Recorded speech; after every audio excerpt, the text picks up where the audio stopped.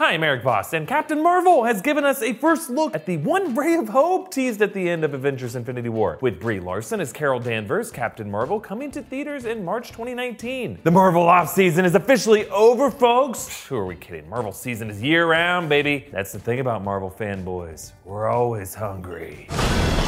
Let's break down all these images for all the big details that you might have missed. And spoiler warning in case any of these predictions end up being too on the nose. Okay, let's start with these first images shown in Entertainment Weekly. We see Brie Larson on the magazine's cover and a promo image, and we finally see Carol Danvers in Captain Marvel's signature blue, red, and gold suit from the Marvel Comics. So just to give some backstory here, Carol Danvers was an Air Force pilot who gained her powers from a Kree warrior known as Mar-Vell. The Kree are an advanced alien race known for militaristic prowess, and they're locked in a war with another alien race called the Skrull, whom we'll get to in a bit. In the older comics, Captain Marvel was a male character, with Carol being known as Miss Marvel, but in recent years, the relaunch of the character passed on the Captain Marvel moniker to her, and that's the direction this movie's going. Notice how Carol's fists are glowing here. Those are among her powers. She can fire energy beams from her hands. She can also fly, and she has super strength and durability, and she can anticipate when attacks are coming. And you may have seen how the promotion for this movie keeps describing her as the most powerful Marvel hero. And it's true. When it comes to pure power, Captain Marvel is actually at the top. So this promise of her fighting back against Thanos is something we should definitely feel good about. Brie Larson and the co-director described Carol Danvers' character as headstrong, reckless, and messy, quick to jump on things, not always waiting for orders. And it's that stubbornness and insistence on leading the charge that could make her a difficult team player for a group like the Avengers, which already has a captain from a past era who's accustomed to leading the charge and not following orders.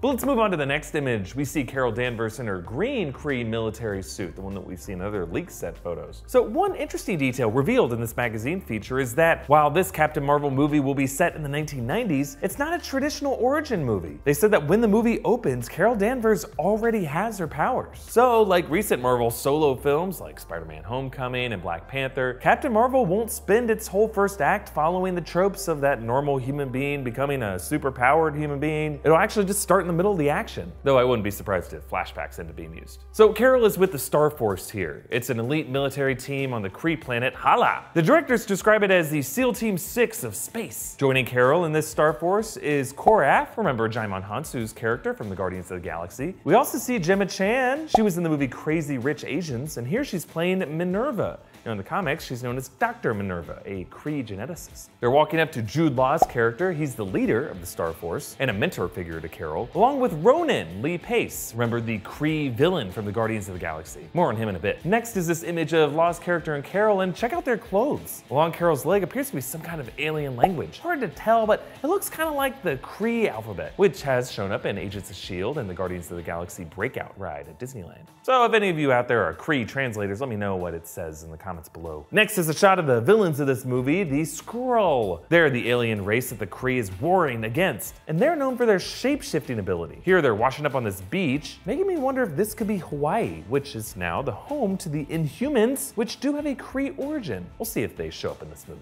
Now, the one on the left is their leader, Talos, played by Ben Mendelsohn, the villain from Ready Player One, Rogue One, and The Dark Knight Rises. We get a better look at the human form that Talos shapeshifts into in the next image, and the article reveals that he has infiltrated the ranks of S.H.I.E.L.D., which, by the way, along with Hydra, that makes 2 enemy organizations that have secretly taken over a supposedly super secure government entity. Now, in the Marvel comics, these kind of Skrull agents are the main threat of the Secret Invasion storyline, in which a number of well-known Marvel heroes are secretly replaced by Skrull shapeshifters. This causes paranoia and doubt to overtake the Avengers. Now, I have a theory for how this could affect the MCU. But first, thanks to our sponsor, Vincero Watches. I think it's safe to say that my time here at New Rockstars has kind of been a gradual evolution to make me a less cringy monster to swipe back to. You know, so that I'm more confident when I'm shouting at you guys about Skrulls. And you would be amazed how much this watch from Vincero just completes your look and elevates your game. Just so classy and well crafted with nice finishing and attention to detail, and it's still super affordable. Plus, you know, it's not that minimalist cookie cutter design that all these other sheep are wearing. Look, with this, you stand out, you get noticed, even if it's, you know, people reminding you at the movie theater to correct your pronunciation of Marvel from a recent video. Actually, it's Marvel, but hey, nice icy face and that crocodile finish navy blue leather band.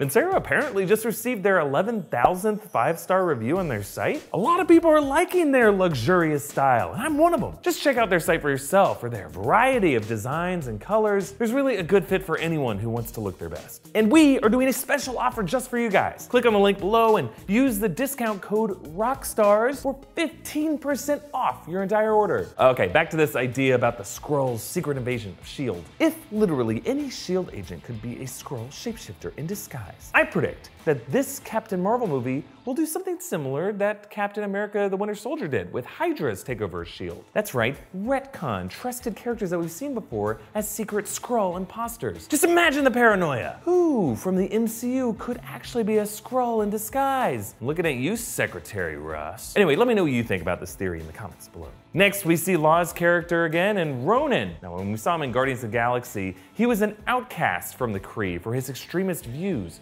a rogue agent that the Kree government actually disavowed. But here in this movie, set in the 1990s, he's still a high-ranking member of Kree society, assuming this movie will show his fall from grace. Then there's this image of Carol Danvers just in street clothes. Her look here actually reminds me a lot of Cap's inconspicuous look from Winter Soldier. Here she's wearing a hat with S.H.I.E.L.D.'s logo. And her shirt is for the 90s band 9 Inch Nails, which actually reminds me a lot of Tony's throwback Black Sabbath shirt. Next is a very interesting shot, a digitally de-aged Nick Fury. It's just amazing how Marvel's VFX department was able to give Samuel L. Jackson back his other eye. You'll notice that he does have an interesting scar over that eye, which makes me think that whatever damaged his eye might already be in the process of damaging it. Perhaps he had some implant or maybe poison that's gradually eating away at it. Remember, Fury actually alluded to the origin of his missing eye back in Winter Soldier.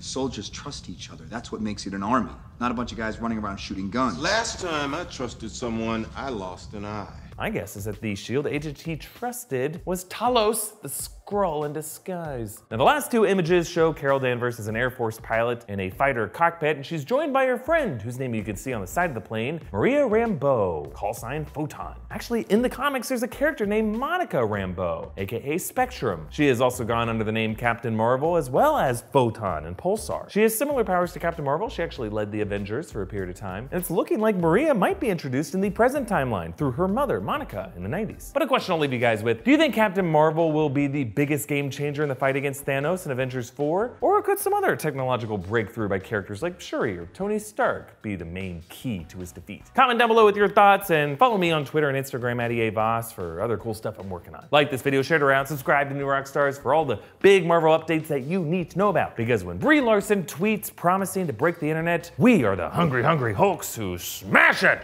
Rawr!